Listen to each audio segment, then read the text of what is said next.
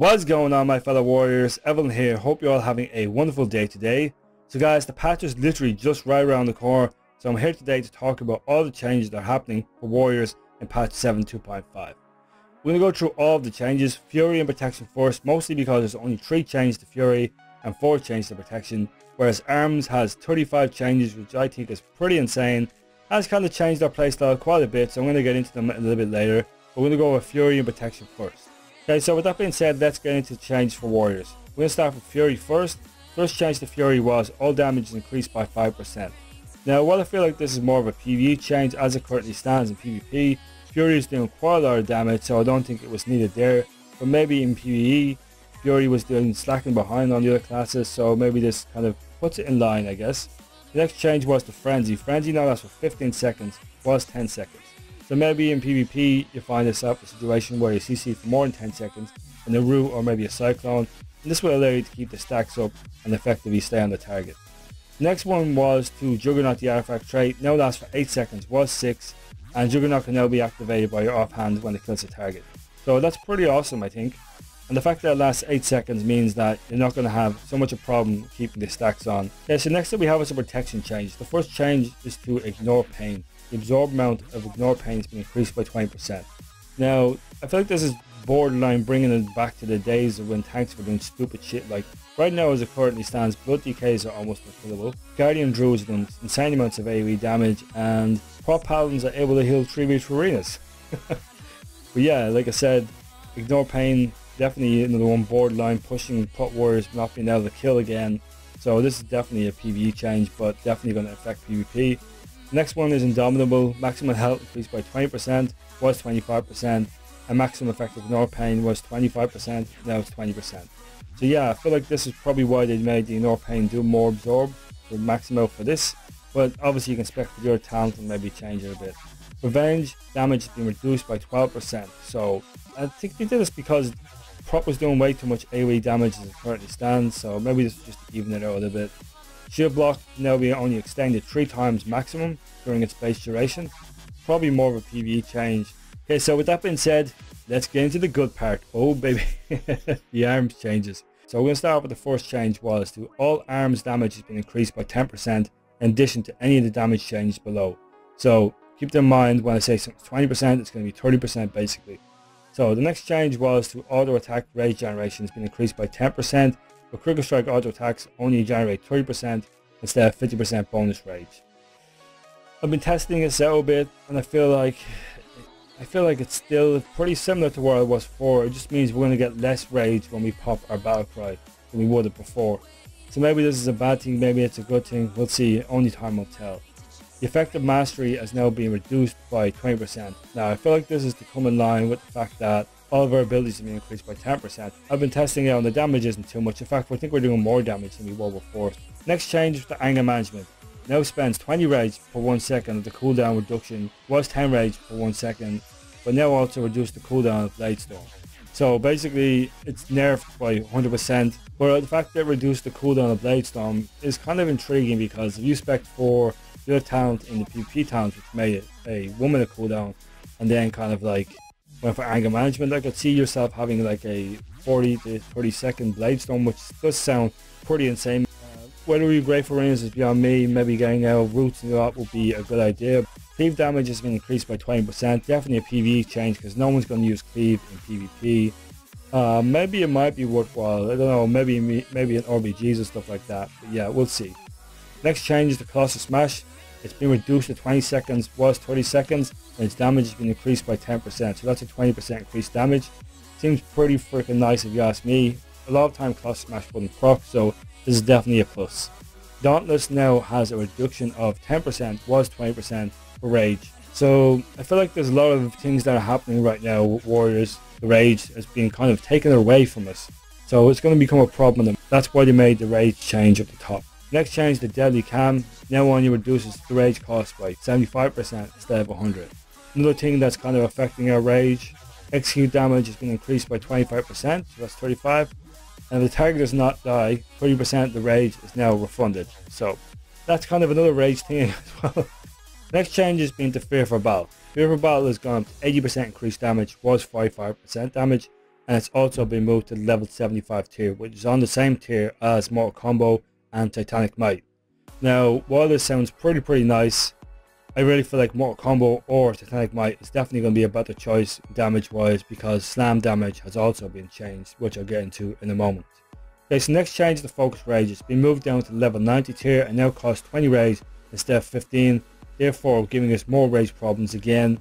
Now, while it does seem nice that you can use this and have Mortal Combo or Titanic Might, it's going to be a problem with rage, and as well as that, the next talent, which is In for the Kill, which I'll talk about in a second, is going to fix problems with the rage as well as damage and all that other stuff. So I feel like this is an unusable talent, and the reason why, because In for the Kill has also been moved to level 90 tier, but now passively causes Colossal Smash, grant you 10% haste for 8 seconds. So this is really nice, because 10% haste puts us up to 37% haste, allowing us to do 2 more strikes in our battle cry window, which is a lot of damage when you ask me, especially combined with charge defenses, which is definitely going to give us pretty heavy burst damage.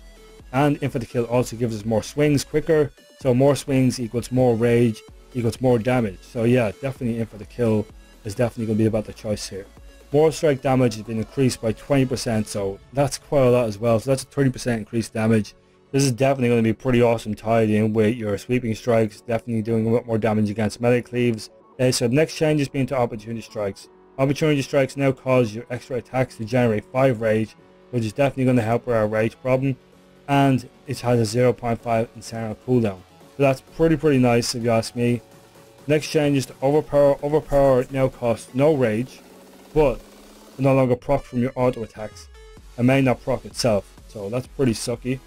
But it means that your special attacks like more strike and all that will proc it, so whether it'll still be pretty good, I'll have to test that out. Precise Strikes artifact trait now cause your Colossal Smash increase the critical strike chance of your next more strike and execute by 10% per rank.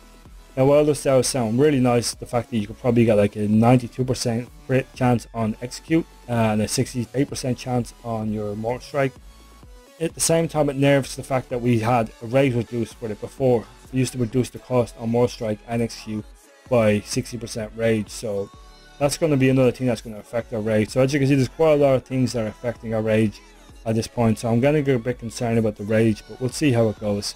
Ravager now generates 7 rage per tick as if it hits at least one enemy, and for a maximum of 49 rage over its duration. So maybe this could be a new choice to go for in arenas. Maybe not. Ravager's never been really that great. Maybe it was worth it for the rage generation. Maybe if you catch them a nice Stormbolt into a Ravager, pop cooldowns. I don't know, we'll see. Okay, so all the next changes are to Rend. Rend has had quite a lot of changes. So the first change to Rend was, it now costs 30 rage instead of 10. Its initial hit only does 150% weapon damage, was 208, so that's definitely a nerf. But the plus side is that they reduce it to 8 seconds, and then it does damage every 2 seconds instead of every 3, so definitely makes it a bit more of a bursty kind of dot, which is really nice. They've also increased the periodic damage of the dot to 2.5 attack power instead of 2.4, which makes it do a bit, definitely more damage, so it's going to be pretty nice. Okay, so next change is to the artifact trait Charge Defenses. Now causes Colossal Smash to increase the damage of your next more strike or execute by 60%, was 30%, but its effect no longer increased the critical strike chance of your more strike or execute. Pretty much all this did was, it made it so you don't have to crit to get the 60% increased damage. So I feel like that's pretty nice. Next change was to Slam. Slam has a 35% increased damage. So this is one of the reasons why you wouldn't go Whirlwind now for the Fearful Battle, which isn't really needed if you ask me. It's more of an RBG like I said. So definitely a really awesome change. Okay, so the next change is to Titanic Might. Increase the duration of Colossal Smash by 8 seconds, was 16 seconds. And now reduce the cooldown of Colossal Smash by 8 seconds. The fact that it was reduced to 20 seconds and now you got another 8 seconds off, that's 12-second cooldown on Colossal Smash, which is really nice, allowing us to get more of our Shard defenses procs, increasing that more strike damage. It's also going to allow us to do a lot of other things, like the fact that if we combine it with In for the Kill, it's going to allow us to get a lot more haste, a lot more rage because of the In for the Kill, and also the fact that we have a 4-second more strike is going to allow Battle Cry to be opened up twice. We're going to be able to use more strike twice in our Battle Cry window, therefore effectively doing our burst. Really nice, and I'll explain that in another video. Next change has been to Trauma. Trauma has been moved to level 45 tier, but now can also be activated by Execute. So this sounds pretty okay. I mean, the fact that it does damage based on your execute damage. If you execute a target with around 2 to 3 targets with your sweeping strikes up, let's say an RBG or something like that, that's a lot of AoE damage, man, if you ask me.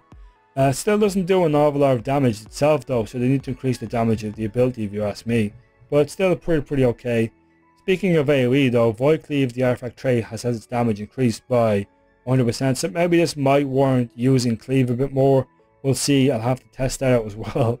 There's been quite a lot of things I'll have to test out. Next change is to Whirlwind. Whirlwind damage has been increased to 90% per weapon damage hit. But I've actually tested this on a single target and it actually doesn't increase its damage on a single target, so I'm guessing it only increases damage every target you hit. And now costs 30 rage, was 25 rage. So definitely worthwhile using when there's multiple targets around, but when there's only one target, definitely not worth using. Slam is definitely the better choice here of the two choices. So yeah, I like all of the changes that they've done to Warriors, and I feel like there's definitely going to be kind of a playstyle change with Warriors. The rotation is going to change. A few things are definitely going to change. I've already actually figured out an AoE rotation, a single target rotation for Arms Warriors, and the spec we should go for. I'm going to release that in a different video because this video is already way too long. But anyways guys, that's all of the changes to Warriors. I feel like Arms is still going to do pretty well after all the changes that they've done. We're probably going to be performing better, but the thing is, there's going to be more chances that we're going to be peeled more on our burst, so maybe you might want to use Recklessness when you feel like you can lock a target down or something like that, and all that good stuff.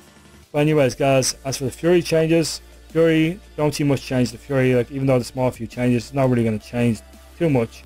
And as for Prot, maybe it's going to break Prot in PvP. Who knows. But anyways guys, hopefully you guys enjoyed the video. If you learned anything from this video, I really would appreciate a big fat thumbs up. And if you want to see more videos like this, just hit that subscribe button. Anyways guys, hopefully you guys enjoyed the video. And as always, this is Evylyn out. I love you all. Take care. And I'll see you guys in the next one.